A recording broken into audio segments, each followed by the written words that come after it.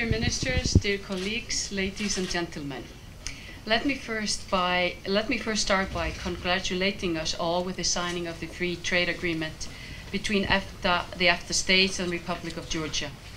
I am convinced that this will prove to be a solid foundation upon which we can build an even closer trade relations between EFTA and Georgia, spur growth and contribute to further enhancing our relationships.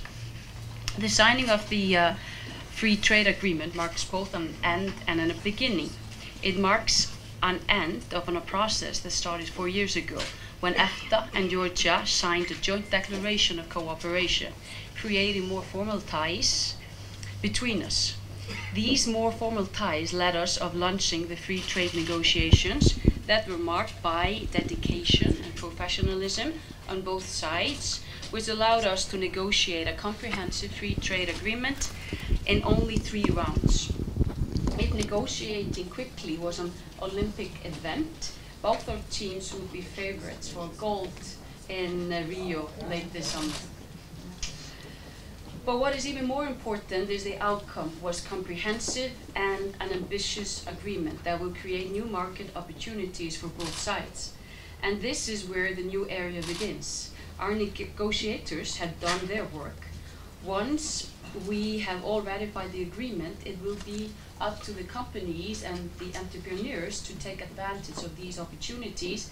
There's an old story that says that when God was handing out land to nations of the world, the Georgians showed up too late as they were enjoying a good time together. When they finally showed up, God told them that unfortunately all land had been divided up and there was nothing left for them.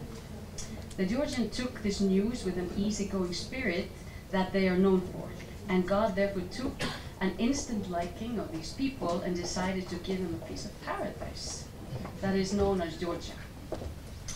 I would though like to make 2 observations to the story. First of all, where were the Icelanders when all this was happening? One wonders where, even if we came later than the Georgians. Maybe because we were watching football or something like that, which everyone, it's all about football these days in Iceland. But this being said, I certainly hope that this free trade agreement will allow us to enjoy the high quality products that derive from your beautiful land, but more importantly to create close and durable relations with the warm and friendly people that continue to have been in Georgia.